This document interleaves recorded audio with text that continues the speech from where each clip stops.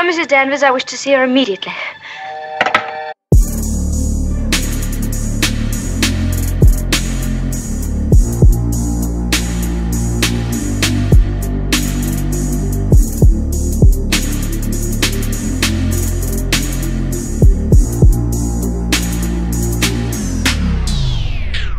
If you love listening to this show, please consider giving a rating and a review on Amazon Alexa or wherever you listen.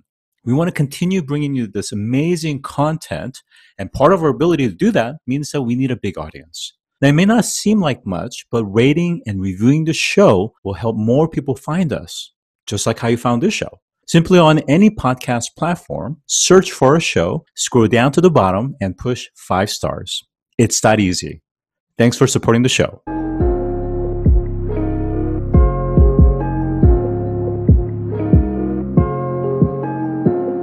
Today, I'm joined by Taylor Francis, who is the co-founder at Watershed. Welcome to the show today. Scott, so excited to be here. All right. So you worked at Stripe that processes online payments for several years. I wonder if you could tell us about that experience and how some of the learnings at that company prepared you for what you're doing today. Yeah.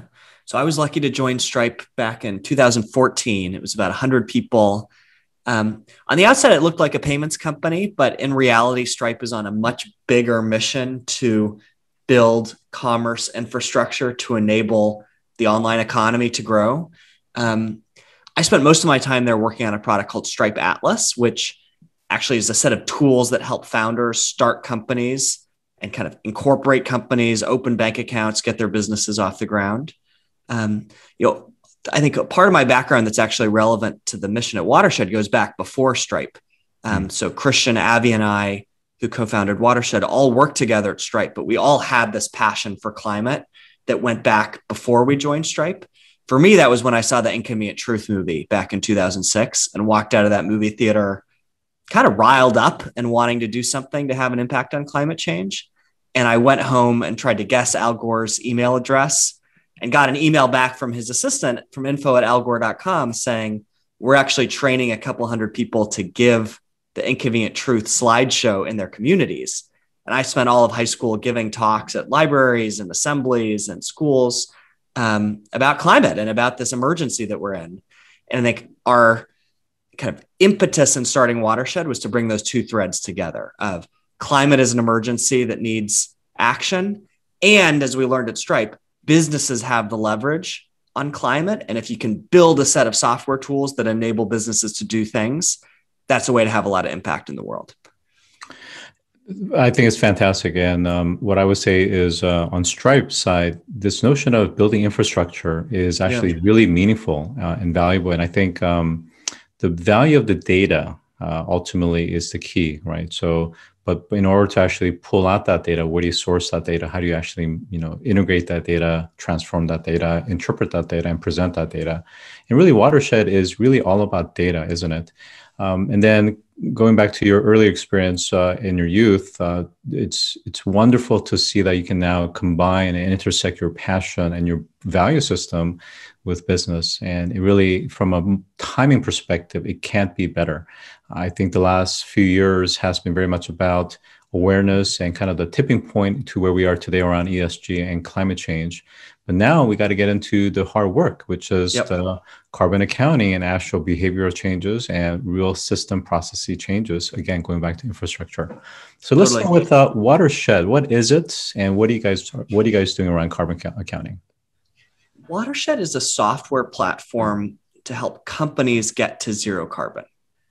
Our mission is to build the tools that enable a business to basically do a few things: measure their carbon emissions so they know where they're at today, plan out different ways to reduce emissions, execute on that plan by buying clean power, by engaging their suppliers, by redesigning their product, actually remove carbon from the atmosphere for whatever emissions remain, and then report on that progress externally so that investors, regulators, employees, customers can hold them accountable.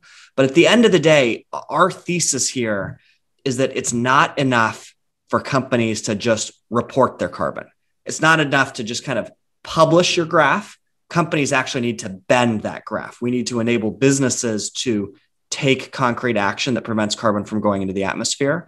I think that's part of what differentiates us from other players in this space, is that carbon accounting is not the end goal for us. It's a tool, and it's a tool in the direction of companies buying clean power, shifting materials, changing suppliers, taking like concrete actions that result in less carbon in the atmosphere. So that's the thing we work back from in every part of our product, operations, and business. Well, there was an interesting article that came out on Nature, and it's from University of Oxford in collaboration with another research lab. And it's this notion that really, in order for us to really make an impact and try to get our overall climate temperature to 1.5 or less, it's going to require for not only carbon accounting, but effectively for the polluters to have to pay. Without getting into all the depth of that, in effect, I wonder if your business model acts like a data publisher, like an S&P 500 or Bloomberg, that then provides the data for decision makers, for investment purposes, and even compliance and enforcement. Totally. Our thought is, at the end of the day, climate it's a data problem. It's a math problem. Every choice that a business makes has carbon impact. What transportation to use, what supplier to use, what power source to use. And the problem is that today, those decision makers don't have access to the data on the carbon trade-offs of their choices. If you're a procurement lead and you're choosing between cloud providers, there's a huge difference between whether or not you use an AWS region in Oregon or in Ohio. But generally, the person making that choice doesn't have access to that data. So yes, a huge part of our thesis is let's put the data on trade-offs in the hands of decision makers at the moment those decisions are getting made. And we're working with companies like Airbnb, that's making decisions about their host platform, DoorDash, that's making decisions about delivery and logistics and vehicles, Sweetgreen, that's making choices about what goes on the menu and who they source ingredients from, Stripe and Shopify and ServiceNow, that are making decisions about tech infrastructure that kind of underlies the internet, Everlane, that's making decisions about materials and new apparel products. And so all of these companies are trying to embed carbon data into the decisions they make every day. And if it works out, if our bet pays off, it's going to have a real impact in bending that carbon curve to zero. Now, what's interesting from an angle is this focus around suppliers. So whether it's bill of materials and the suppliers that goes into the raw materials, to the vendors that's involved in the value add processes, to those that are providing logistics and supply chain and so forth and infrastructure. What about the actual accountability for the organization itself in terms of what they're doing relative to the third parties? I think both are really important. And for us, the focus is follow the numbers. When a company uses Watershed, you cannot hide from the numbers about where your carbon comes from. And for some companies, the carbon is coming from their own operations, from their data centers, from electricity they're buying. And the whole focus in those cases is buy clean power, shift from dirty power to clean power, use less electricity, get rid of natural gas, electrify everything. And then for other companies, most of the impact is in the supply chain. And the only way you can bend that number to zero is if you use the power of the purse and basically say to suppliers, we're going to use carbon as a filter on our decisions about what suppliers to work with. So I think both are really important. The challenge in the past has been that a bunch of companies have basically declared themselves carbon neutral because they spent 50 or 100 or 200K to buy clean power offsets for their office emissions, when maybe that's only 5% or 10% of their overall carbon footprint. And so I think we're seeing this huge shift from a world that was like, let me just look inside my four walls and kind of call it a day, to a world that's all about, let me look at my impact holistically and take responsibility for actually driving all of those emissions to zero, whether I'm the direct controller of it or not. Yeah, I'm so glad you brought that up because I was going to bring it up myself, is this notion of pay to pollute, right? So if there's enough carbon credits or some offset that they've purchased or invested, that's sufficient when in fact that's not. Far from it. It's not making Yes. any difference. Totally. One of the areas that I wanted to explore a little bit is around first definition, but also standardization. I think, though I know you guys are compliant with GHG protocol and many other disclosure obligations, the issue is what are people reporting? How is it being recorded? And are the metrics truly comparable in the sense of, metrics they can compare across sectors or within industries, for example? Or are we really fooling ourselves thinking that we're measuring when in fact what we're measuring is really kind of nebulous and very subjective? You may also like our quarterly Astor Perkins event that brings some of the most notable experts and category leading startups in their area of sustainability and human survival on Earth and in space. To register, visit astorperkins.com/events.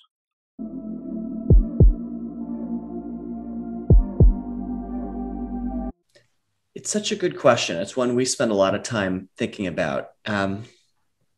I think there's good news and bad news here.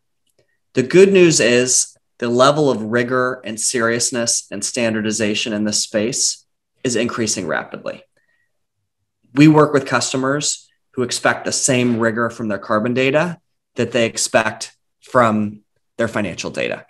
And that comes with audits and verification and really peering into the last decimal points of every piece of their carbon footprint. That's good news.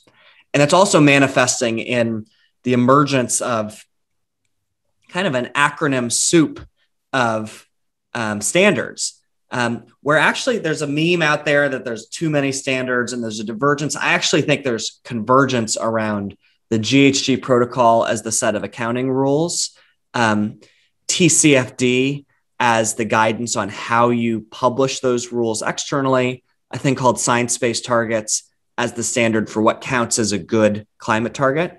So we're getting some convergence. The space is maturing and people are beginning to be on the same page about the rules of the road of what you count and how. That's the good news. The bad news is that the whole point of measurement is to enable the right action. And the status quo in carbon accounting maybe enables you to publish a really detailed PDF that has all the right acronyms and all the right seals on it, but it does not enable companies to actually make the right choices. I'll give you an example. For most companies, most of their carbon comes from scope 3. It comes from the stuff they're buying from other businesses. The standard approach to measuring those emissions is to look at how many dollars did you spend in a certain category and multiply it by what the EPA said in 2010 was the carbon per dollar in that category. That's actually pretty good for getting a rough ballpark on your carbon footprint, but it does not at all enable you to take the right action, because in that world, the only thing you can do to reduce those emissions is to buy less stuff, which I'm sure companies would love to do, but just saying it doesn't make it so. What we actually want companies to do is to redesign their products, change materials, change suppliers, and the status quo doesn't enable that. So a lot of the things that we spend time on are how can we get the data? How can we upgrade the quality of carbon accounting and data so that it enables the right action, so that you know the carbon footprint of a specific company, of a specific supplier, of a specific product, and you can make choices based on that. That's hard. It's a lot of nuance. There's a lot of detail to get that right. It's part of what we're trying to bring to bear in this space. Yeah, I think you make some excellent points. Let's talk a little bit about regulation. Yeah.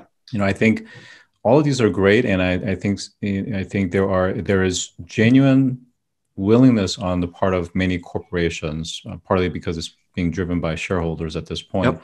However, it's still very much a voluntary basis, and certainly I know IFC and World Bank are working to bring on the institutional investors and asset holders onto this as well. But it's not until you have regulation, and particularly some form of stick, where people are going to really start to have adherence and really take compliance very seriously, and that all of this carbon accounting is going to be right up there in terms of the kinds of things that investors look at when they're evaluating a publicly traded company or even a private company, for instance. So what is the role of regulation, and what's too much and what's too little? Totally. on this space, I think the core idea, and it's gone from being a radical idea to a mainstream idea, is that carbon risk is investor risk, is financial risk. And if you're an investor, you expect to have full transparency on all the risks that could affect the quality of your investment. And the biggest economic force of the next decade is decarbonization. The second biggest force, well, I guess the two biggest forces of the next decade are the impact of climate change on businesses and the impact of decarbonization on the choices that every company makes. And so investors need to know, and I think that's what's powering this whole shift right now. Where does that show up in regulation? I think we're going to see what's currently being enacted in the UK and Europe become standard practice around the world, which is large companies, both public and private, are expected to report on carbon at least once a year with the same rigor in which they report on their financial data. And that ship has sailed in the UK, it's sailed in Europe. The SEC is making proposals along those lines in the US by the end of the year. But honestly, investors aren't waiting for the SEC to stand up on this. I think when we talk to CFOs, when we talk to heads of investor relations, the ship has really sailed. The train has left the station on carbon data is a standard part of doing business for large companies. And I think that'll be a really powerful force. It's kind of a policy that basically doesn't cost anything or costs a marginal amount, but brings this enormous power of daylight and transparency and data to all the decision makers who have leverage over carbon. The other thing I'll say on regulation is I think we do need companies to do more to stand up on climate legislation writ large, which isn't just about SEC disclosure requirements. It's about the Build Back Better bill in Congress today. It's about what happens to clean energy requirements in the reconciliation bill. It's about what happens to the infrastructure bill. It's about how does the U.S. show up at COP in the next few weeks. There's been a lot of companies that have been walking the walk in their own operations on climate, but have been kind of deafeningly silent on the most important climate legislation of the decade. So I think another thing for us to realize is that yes, companies can get a lot done, and also policy is a key lever, and businesses should be using their voice on that as well.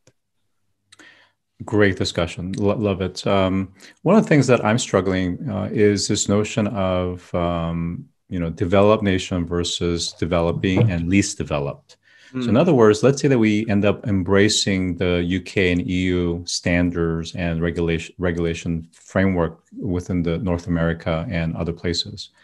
But what's going to happen is there are going to be either developing or least developed countries that cannot comply or choose not to comply, whether it's the likes of Indonesia, parts of Africa, you name it. But yet, we live in one planet, and what people do in Africa, Indonesia, Southeast Asia affects all of us because it goes into the atmosphere, it goes into the ocean, to the land. So how do we address this both kind of highly correlated income inequality, but this disparity between the haves, haves not, and then the compliance and the rigor and the capital that's required to actually do this right? Yeah. It's a good question. I'll tell you, the thing that we see is that carbon supply chains stretch across the country. And when you look at a company like Apple, most of its carbon is actually in China and Taiwan from electronic suppliers. Ditto when we work with companies in the apparel space. A lot of their carbon is showing up on kind of the US carbon balance sheet, but it's actually carbon imported by an apparel company in the US from suppliers in Southeast Asia.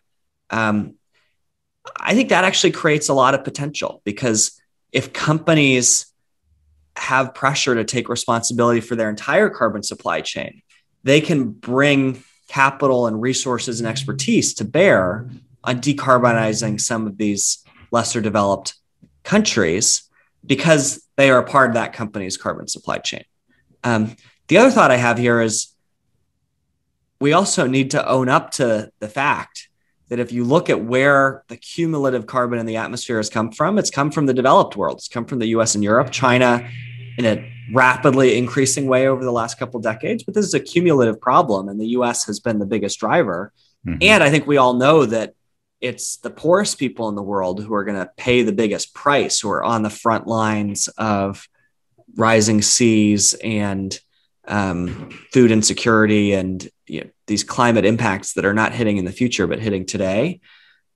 I think we as a developed world have fallen woefully short on delivering on capital to support least developed countries to decarbonize, on capital to support them to deal with climate impacts. We can't forget who caused this problem and who's paying the price. And there's a real justice issue there.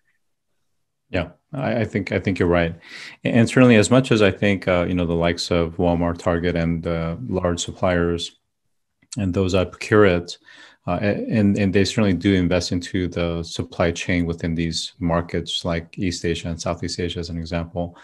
But to really make infrastructure level changes, it's very, very difficult, especially in sectors like, let's say, retail or clothing, where the margins are so razor thin. It really takes industry level, consortium level, yes, to make a change. Otherwise, any one company, it's going to be a little bit can't too much flex it on their own. Totally. Let's come back to your company, because you guys are hitting some key milestones in terms of what you guys are measuring, I think in terms of metric tons. And also you guys have been backed by the likes of John Doerr, Lorraine Powell-Joss, Michael Moritz, and many others. What's happening with your company?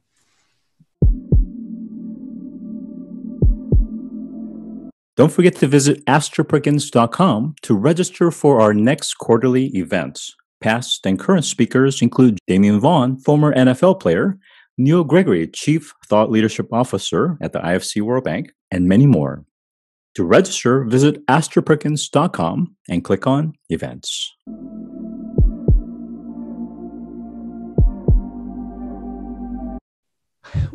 We are seeing what I think everyone is seeing, which is not a moment too soon. The rush to decarbonize is on. And every company, every investor feels that, and they feel that with tremendous urgency. And it's good news because we have very, very little time to decarbonize until we're out of time. How it's showing up for us is kind of rapid growth on the customer side. And so we're working with a whole bunch of leading companies in the US, Canada, Europe, around the world.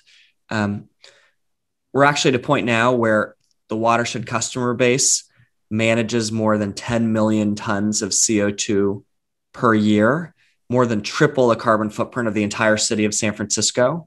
We're just getting started. We've set a goal of getting to Watershed customers reducing or removing 500 million tons of CO2 per year, which would be 1% of the world's emissions. So we have a long way to go, but it's already pretty exciting that we have kind of several cities worth of carbon leverage on the Watershed platform. And for us, this is all about moving fast and building the company for the long haul. And that's what's guided our decisions about the investors we work with, the customers we work with. We've got a lot of work to do, and we have very little time to get it done. Well, it's very exciting. And again, I think going back to what I said early on is the timing couldn't be better. I think we really needed it even sooner, but everybody else finally getting on board and getting to a point where they're ready to do this is just perfect. So from a timing and execution, it's beautiful for you guys. But I wonder, carbon accounting is an area where we anticipate there's going to get fairly saturated pretty soon. In other words, there's going to be a lot of new entrants. What's your strategy in terms of not just being one of the early leaders in this space, but also staying and capturing and retaining market share?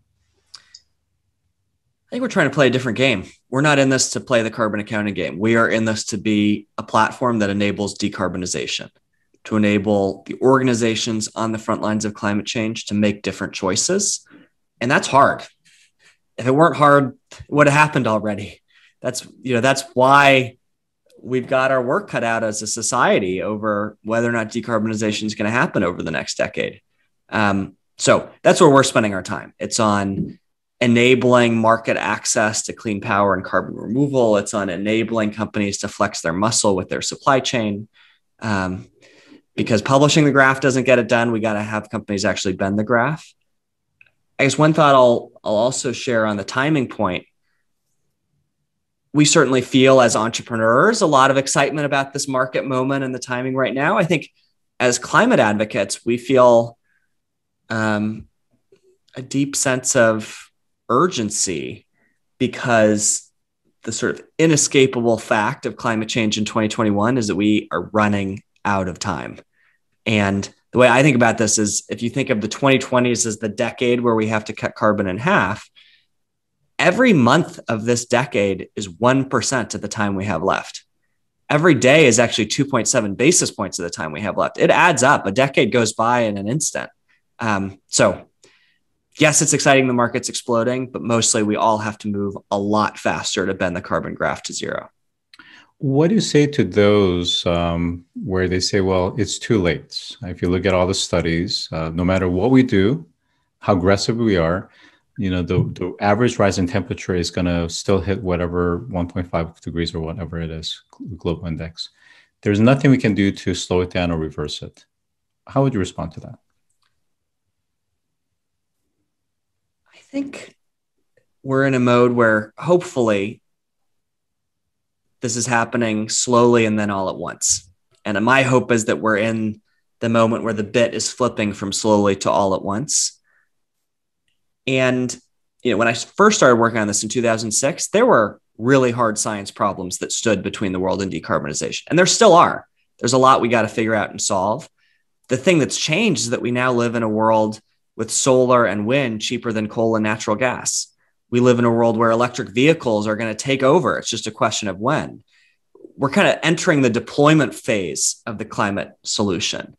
And if we've learned one thing from the internet, if we've learned one thing from the growth of technology over the last few years, it's that deployment can happen really fast when you get on a set of curves. And I think we're starting to get on those curves right now. So we should move with urgency. I also think we can move with some optimism on making this happen.